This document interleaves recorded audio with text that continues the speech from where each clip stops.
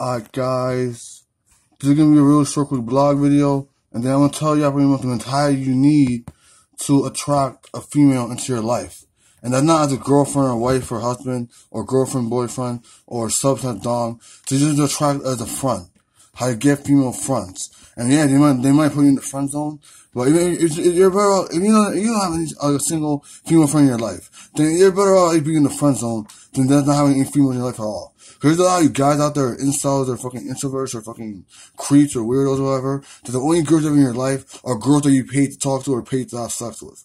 So that's you, and you pay, and the only girl you can have in your life is a girl that you have to pay like $20, $30 to just talk on the phone with, or you have to pay a girl just to have sex with you, and then after that you have no female friends in your life besides your family, and it's really gonna be for you. But first off, I gotta grab my fucking crack. I'm gonna switch it how I got it, and then we'll talk about the mentality you need to attract females. It's really one of my best videos, yeah. And this video will be free forever, so don't worry.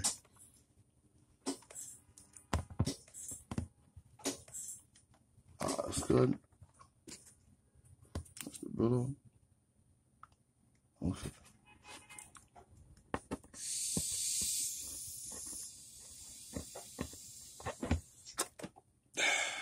Okay, good enough. Here we go, guys. I'm gonna block the fuck off, guys. Here we go.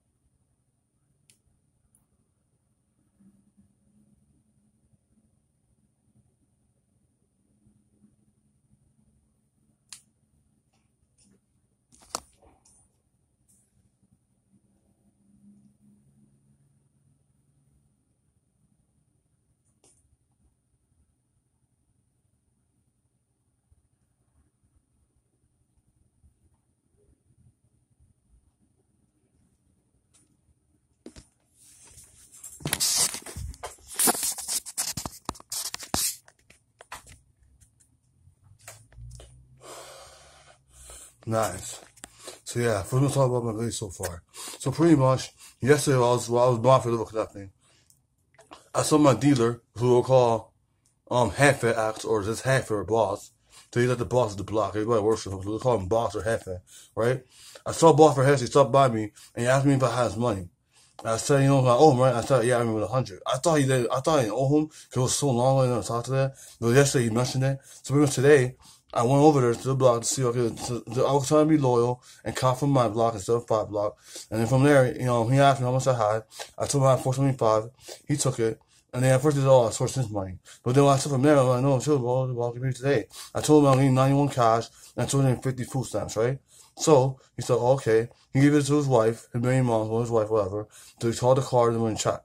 She checked, she called everything, she checked. I gave her my PIN and she verified it was true.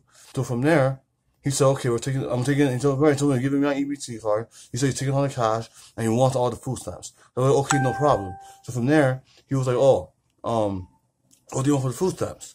I said, what do you mean? He said, yeah, but I'm going to get the cash. I have one for food stamps. I didn't ask for too much. I probably could have asked for way more. But a gram, is that okay? And he was like, yeah.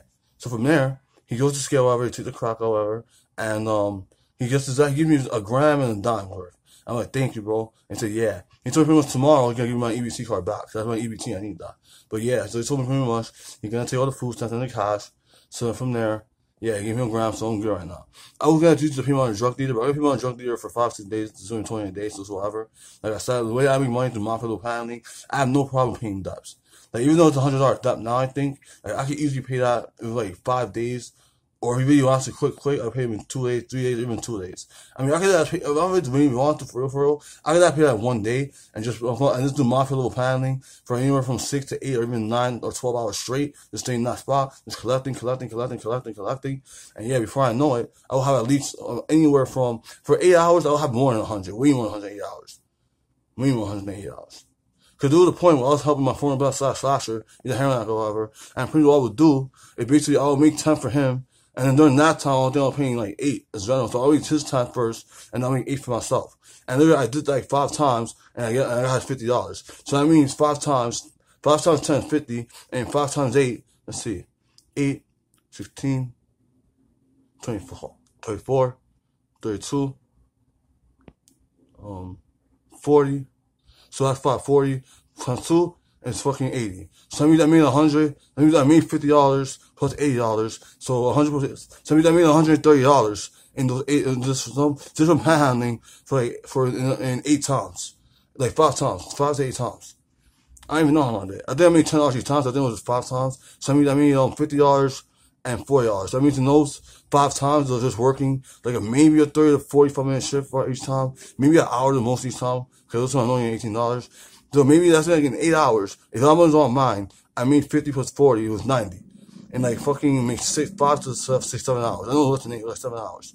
Cause I also spend more time smoking and come back down and shit.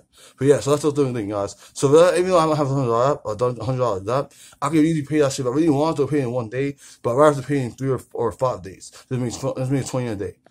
Alright, so yeah, that's pretty much about my current situation. So yeah, I have a whole gram of crack right now. But I'm gonna smoke like half of it right now, and then I'm gonna smoke the other half when I go to sleep.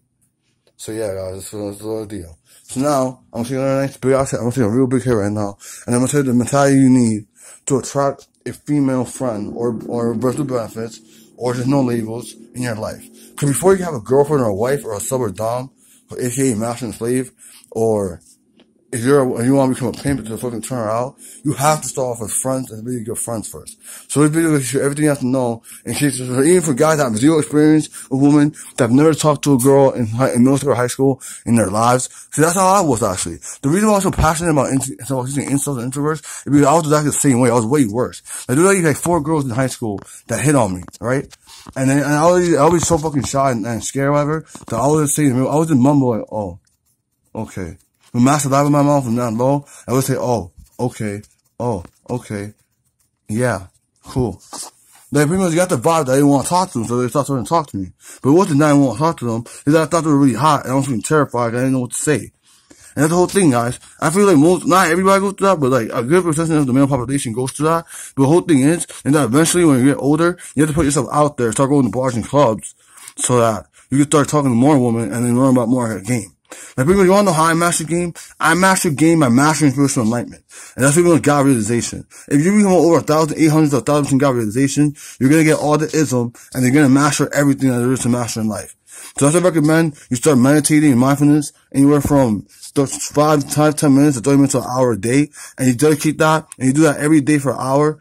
Now you have to do 1 hour meditation, 1 hour mindfulness. You could do like 20 minutes of meditation, then 20 minutes of mindfulness, then 20 minutes of meditation, then 20 minutes of mindfulness, and then 5 minutes of meditation, and 5 minutes of mindfulness. You can do that every single day. I recommend you watch either my videos while you do it, or actually like the Oracle Guru's videos, or maybe Saku's videos, or anybody that, you look up to, spiritual teachers or whatever, or just anything. Like, you don't even have to watch spiritual videos while you meditate mindfulness. Let's say you're into boxing, like I am now, you really just watch boxing videos and just meditate to them and mindfulness. Or if you can just decide to do meditation or mindfulness on its own, you gotta do both. But I was doing both because I love the feeling of meditation and I love the feeling of mindfulness and I got addicted to it. So yeah. But the problem is though, if you go too deep into the spiritual path, you're gonna lose yourself and be really fucked up. You're gonna be like crazy. Like you're not gonna be sane. You're gonna be between sanity and insanity. You're gonna transcend sanity or insanity. But at the end of the day, duality is everything. Duality is the world. Duality is the world. So if you're insane and insane, you're gonna automatically be insane. And if you're gonna be good and evil, you're not gonna be evil. Because it doesn't matter if you're good or evil. You're evil at all, then you're evil. If you're insane at all, then you're insane. Because at the end of the day, you have to be able to duality is the truth. Yes, non-duality means that not everything is one or whatever, but the whole truth is that everything is not one, that everything is two. Everything's like yin and yang. Two sides of a quarter. So that's one of the things, like, once you master enlightenment, you have to perfectly realize how to utilize enlightenment, non-duality, how to practice it, and you have to really put yourself back into the state of duality so you can function in the world. Alright, so, yeah, I'm gonna end this video now. So this video is pretty much about, my vlog / advanced Godism. How to practice Godism. Alright, peace, guys, peace.